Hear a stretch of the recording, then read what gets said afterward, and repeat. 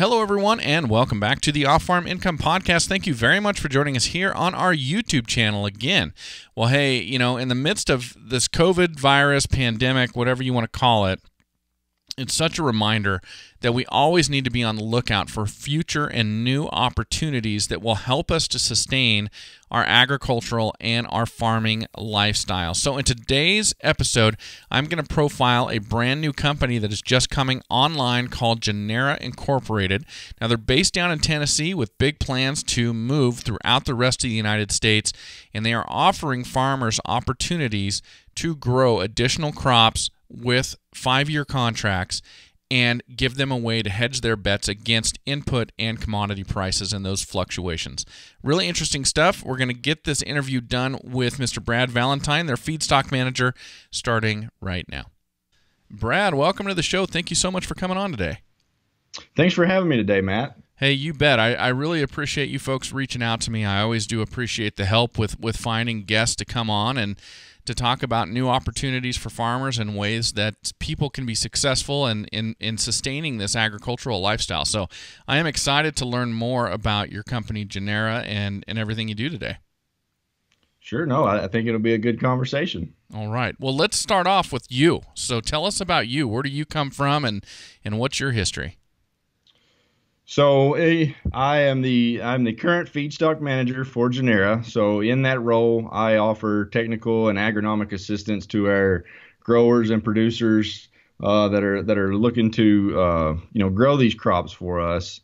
I started out in my career, I was working for a large seed company for Pioneer Seed Company. I did an internship with them directly out of college, and that sort of led into a full-time position. So I spent about 8 years with them in the Mid-South area of the country, working on soybean breeding and product development there. Very cool. I host a podcast for Pioneer called Corn Revolution. Oh, okay. Great. Yeah, very cool. So I've learned quite a bit about what it is that you were doing. So you did that, started that as an internship in college and then went right into that for Pioneer after the internship?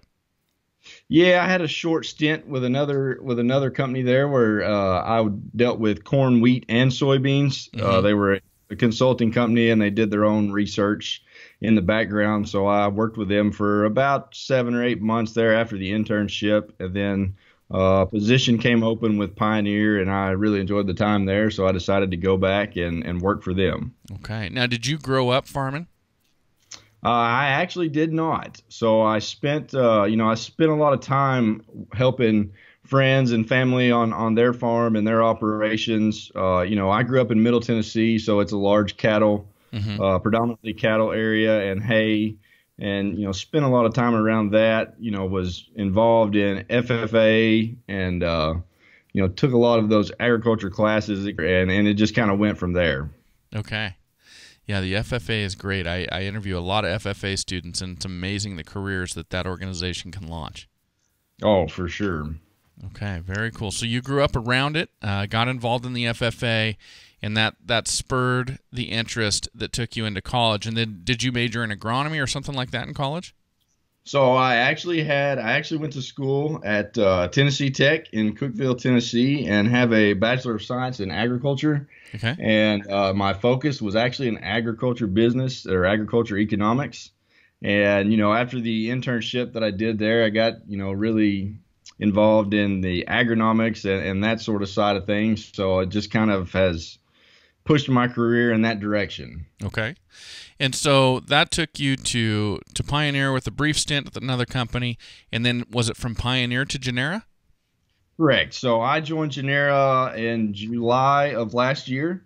Okay. Being from the Middle Tennessee area, I have family scattered all around East Tennessee as well, and I had been looking for an opportunity to get back this way, but still be involved in agriculture in to an extent, and found this opportunity with Genera, and I really think what we've got going on here is a great product and a great program, and it kind of went from there. All right. Well, let's not waste another moment. Tell everybody about Genera and what it is they do and how this can apply to farmers. Sure. So at Genera, we've we've sort of developed working with some other industry partners, developed a process to take agriculture fiber.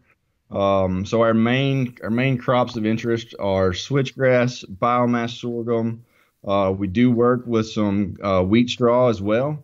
So we actually take that and produce a slurry, or most people would probably know it as pulp. Okay.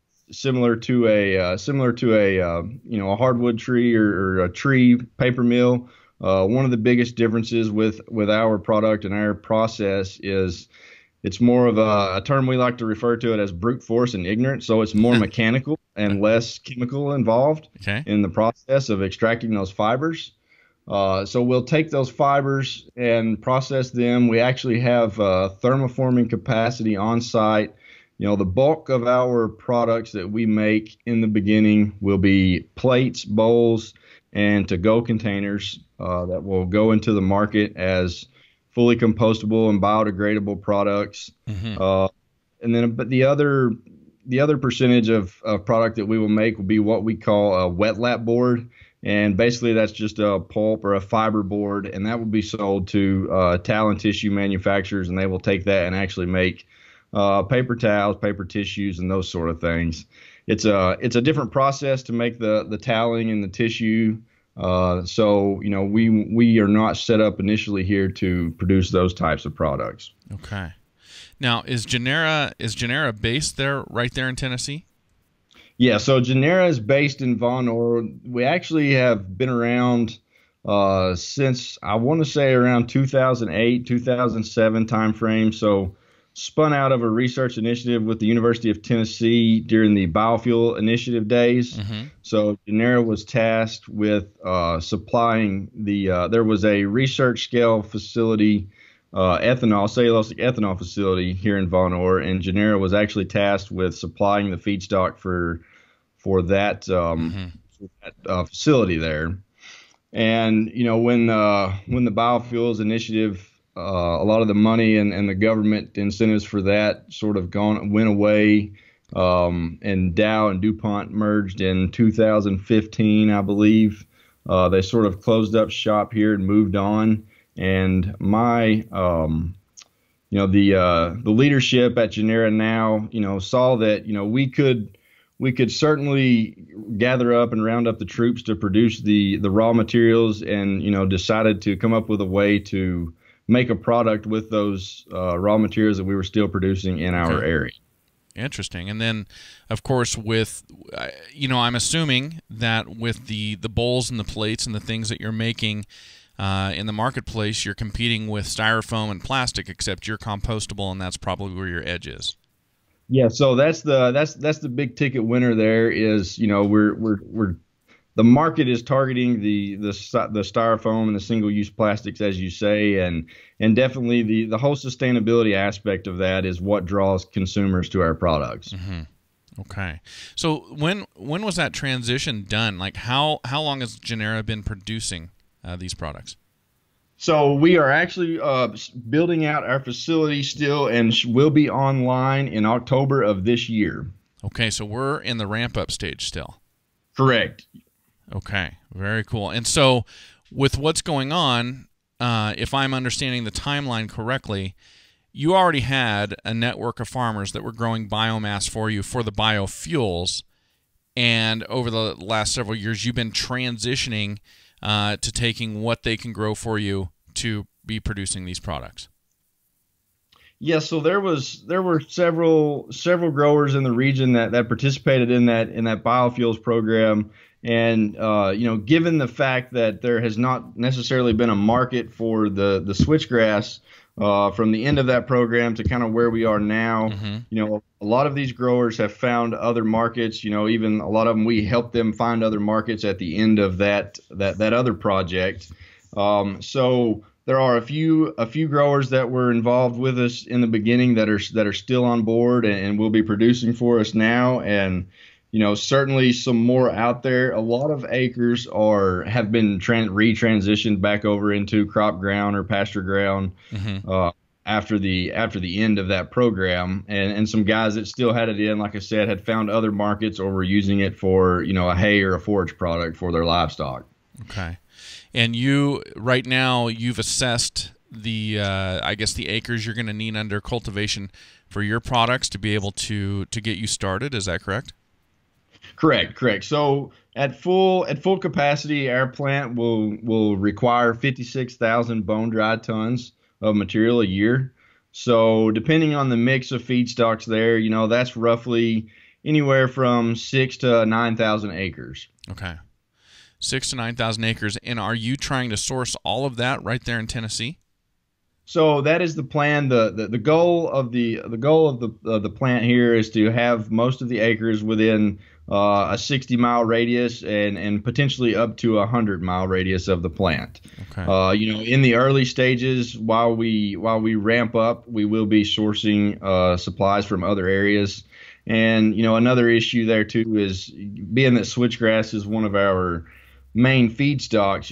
It's a native warm season grass that'll take 2 to 3 years to really reach full maturity and produce the tonnages that it can. Mm-hmm. So there is, like we've noted here several times, sort of a ramp up period to that as well. Mm-hmm. Now, I'm assuming that do you have some commitments already for these end products? We do. So a lot of our products are pre-sold. For the majority of our products that we'll be manufacturing are pre-sold for almost 5 years in advance. Oh, wow. Okay, so you've got you're able to project out 5 years pretty well then, if you've got that done. Yeah. There is a high demand for these products. Okay. And so what's your competition in the marketplace? Are there other companies that are doing this? So currently there may be one other company here in the States that's doing this, to my knowledge. When we come online and get this going, we will certainly be the largest. The biggest competition here would be a lot of these products now come from Asian markets, so it's using sugarcane bagasse from Asian markets, and the material and fiber is processed and shipped from other countries to China, and then these products are molded in China and then put on a boat and shipped over here. Mm-hmm. So this will be the first domestically sourced, or the largest domestically sourced and domestically produced product in that marketplace. Interesting. There's all this talk right now. Of course, before coronavirus, there was the tariffs and the unfair competition and the intellectual property theft and all of this coming out of China and out of Asia. How do you guys, when you look at this and you're looking at competing with that, what's your edge in being able to source this in the United States? Well, I think the whole sustainability story and having that product being fully domestically sourced and produced in the United States. So when we get a lot of, say we have a box or a lot of plates, we'll be able to take that lot number and trace that all the way back to the specific farm that it came off of. Mm-hmm. Okay. And so when it comes to, so your customers are they going to be like restaurants and chains and things like that are doing takeout or boxing stuff up when people don't finish enough in the dining room? Yeah, so right now our customers are large distributors, so we sell to wholesale distributors there, and then they would then sell it to those type of customers that you're talking about. Okay, and the reason I'm asking is I'm just trying to get a feel for it, because I like the message and I like what's behind it, and I certainly like it being produced from tonnage grown on American soil. I like all of that, but as I picture kind of moving down the supply chain to the wholesalers, do they care about that, or are they just focused on the bottom line, which is the price? Well, the price is always going to be an issue there. But what you start to see is people are really focusing on sustainability in all aspects of their life, and this is just another piece of that puzzle there. If you realize that this is grown on American soil and produced by American workers and creating American jobs, then a lot of people have a tendency to pay a little more, a little extra to know the source of their product. Yeah, okay. Well, all very interesting, and I'm kind of going down that rabbit hole with you, but I kind of want to bring the focus back. which is to helping farmers. And I know we're starting off right there in that radius you described there in Tennessee. But tell me how this is going to create additional opportunities for farmers. Yeah, so currently in our area there are a lot of underused acres or marginal acres that maybe aren't producing revenue, or large landowners, absentee landowners that could be interested in putting their acres in a program with us to where they could generate some revenue to at least cover any underlying expenses, and also for the farmer and producer there, provides another stream of revenue for his operation. Mm-hmm. And you're talking marginal areas, so obviously the farmers, they're going to be making an economic decision when they decide to go with you or not. So if they're looking at acreage that they're going to have to choose, say between soybeans or switchgrass or something like that, can they make that decision, or is it always going to default to a commodity like soybeans or corn or something like that? So typically, in our area, you see, it's sort of split up. You've got your crop growers, and then you've got your hay and your cattle guys. Mm-hmm. When I said marginal ground, those are just the acres that we typically would that most people would put into this program, just because their other acres are more productive and they can certainly make more money, produce more revenue on their greater ground there. And we don't want to be disruptive to any operations that are going on a farm right now. One of our terms or our lingo is we like to be an additive to what a grower currently has going on. Gotcha. Okay. So that's great. So they've got a piece of ground that maybe is not good enough ground to grow their normal rotation on. They can do something for you there, and if the bottom of the market falls out on soybeans or corn or whatever they've got in their rotation that year, they've got you guys over here as a hedge to that. Correct. Yep. No, that would be a good that would be a good explanation there. Okay. Good. That's excellent. So, this is exciting, and my show is actually broadcast all over the United States, Canada, Australia, England, but mostly about 90% of my listeners are here in the U.S. and in the lower 48. So what are the possibilities for these type of opportunities expanding out to farmers beyond the geographical area we're talking about right now? So I'm glad you asked that, Matt. So, right now we're starting here in Tennessee. That's where the founders and the leadership is all based. But very soon after we have Plant 1 up and running, we will be looking to expand into other plants throughout the country here. So there's certainly going to be opportunities down the pike to come. And do you have to be in that zone so you can grow the types of fiber or the types of biomass that you need? Or say if you get up into a northern zone, you get up into the upper Midwest or something like that, can there be some sort of a biomass grown there that you could use? Sure, there are certain biotypes or biomass crops that fit in different geographies of the country here. Switchgrass can be grown pretty much all throughout the country. There's two types of switchgrass. You have your upland type and your lowland type. So down here in the South, we focus on lowland. It's been proven to produce higher yields and be a more productive variety for the growers. And then the further north you go, you get into that upland variety. Tends to be a lot better. It has a better hardiness to get through the winter, or the harsher winters that you guys have up there. And then that is the perennial crop, and there's also annual crops that we throw in there. The biomass sorghum could certainly be grown in different areas of the country, and I also mentioned wheat straw at the beginning, so that's another option out there. And there's certainly a lot of that grown in the Midwest and the northern geographies of the country there. Yeah, that's excellent. Now, is there, there's a lot of cover cropping going on these days. Is there any chance that some of the things that you need could eventually be grown as a cover crop and then be pulled off the revenue generated there, then they could follow it with their commodity crop? Certainly. I mean, so that's where a lot of guys are going with their wheat and their biomass sorghum down here. So you could grow your biomass sorghum in the summer and then come behind with your winter wheat. So winter wheat is the big ticket down here. So you're kind of double cropping that, and you can sell both crops to Genera that way. Oh, really? Oh, that's excellent. And what about once they've taken off the crop for Genera? can they follow that with livestock? Can they graze that, or does that contaminate the biomass that you're going to be using later?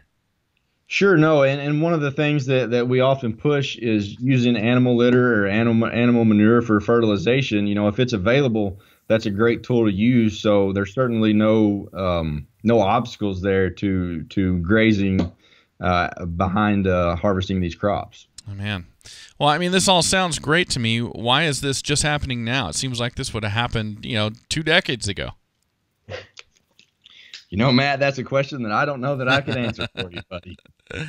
Well, it sounds good, but I think the demand for these sustainably produced products are probably quite a bit higher. They're probably justifying this more these days. Well, and that's it. There is a cost difference associated with these products versus styrofoam or plastics, but the whole story and the sustainability aspect is really what captures the consumer's eye and tends to be doing so in a more in an ever increasing rate there. So I think that's sort of why the push to that has been as strong as it has here recently with us. Yeah, that's exciting. So is you've obviously got your 5-year projections, at least your baseline, because you've got commitments out for 5 years. I'm assuming Genera has left itself room to grow as demand increases over that half a decade. No, there's certainly room to grow, and that ties back into what I mentioned earlier about, very soon we'll be looking to, expand our processes or even, build new facilities in different areas to meet those growing demands. That is interesting. And so are you always going to be building new facilities, or is there any chance of retrofitting, say, an old facility where it has been shut down for some reason and jobs have been lost? So it's interesting that you asked that, because the current facility that we are entering here in Tennessee actually was the old cellulosic ethanol plant. So we were able to make use of that facility and go in and retrofit it. And our right now our plan is to have or provide over 80 to 100 jobs in an area there that doesn't have a whole lot of jobs to begin with. Yeah, oh, that's excellent.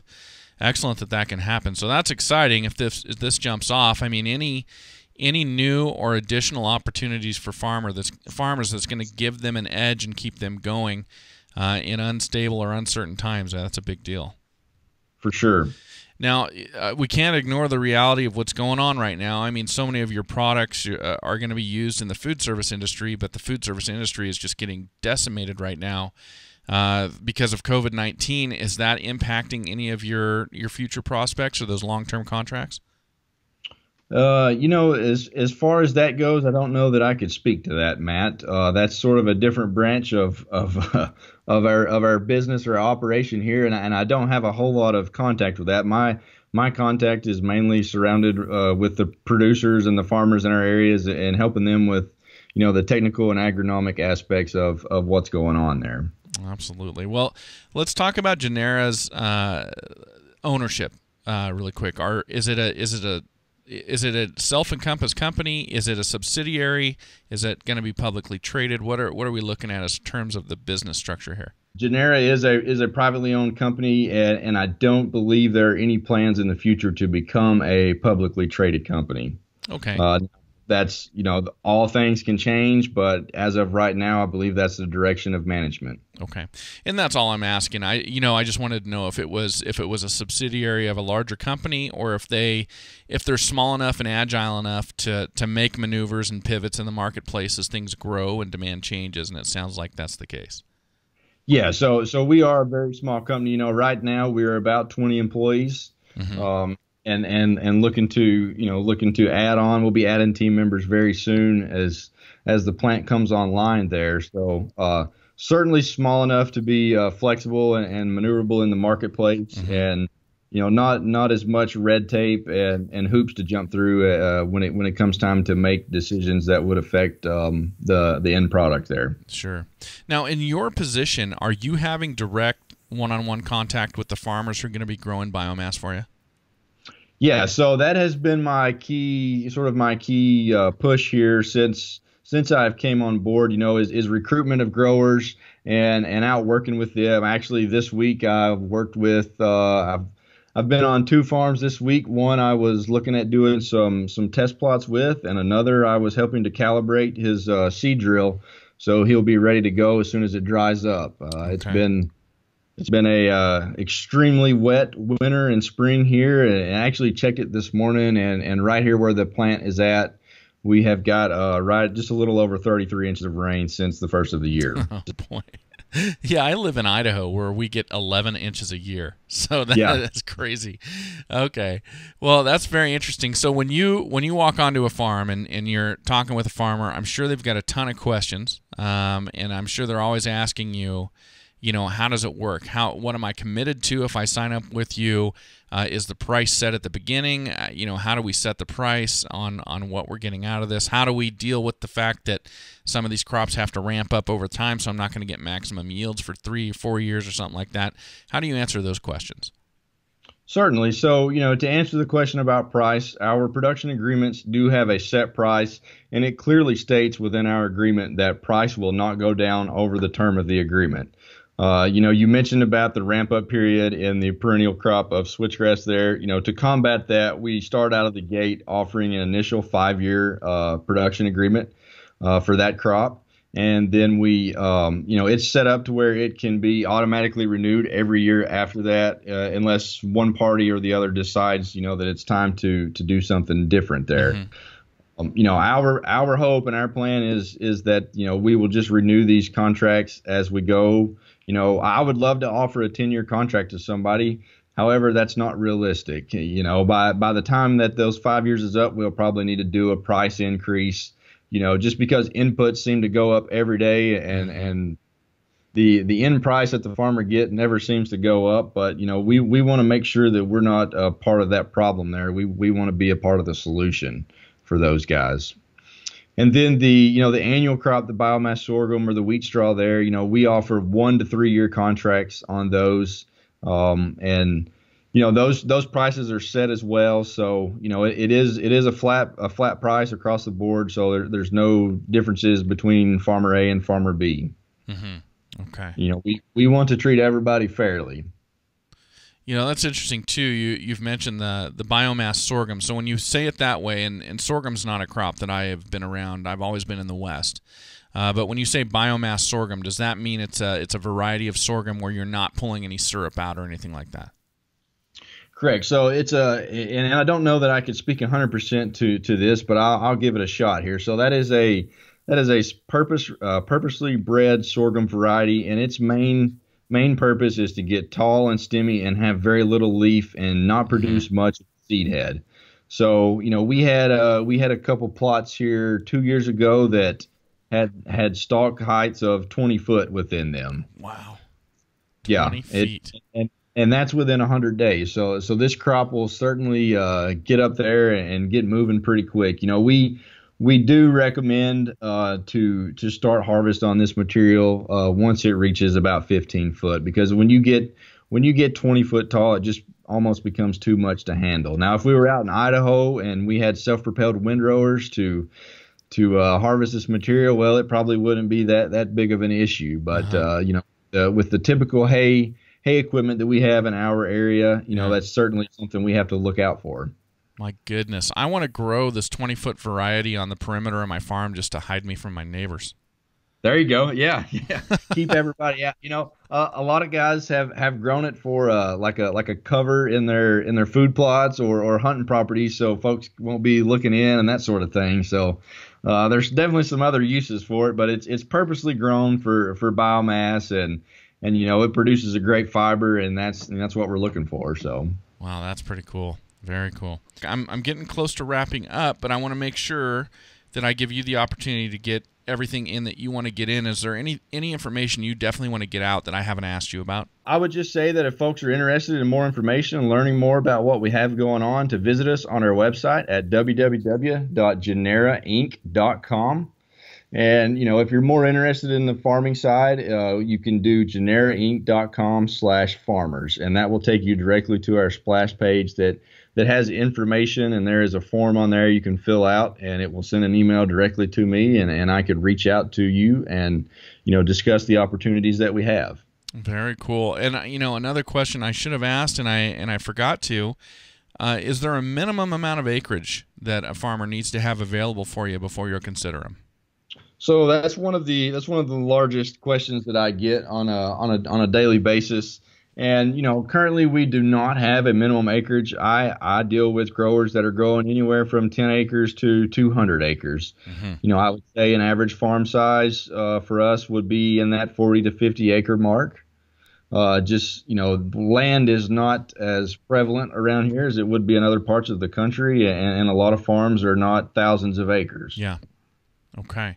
So if a farmer outside of the region that you're currently getting biomass from, if they're interested in hoping this is coming to them at some point and they'd be interested in doing this, is there a way for them to, I don't know, make contact or maybe be on some sort of a waiting list or a newsletter or something that notifies them if and when this might be moving into an area where they could produce for you?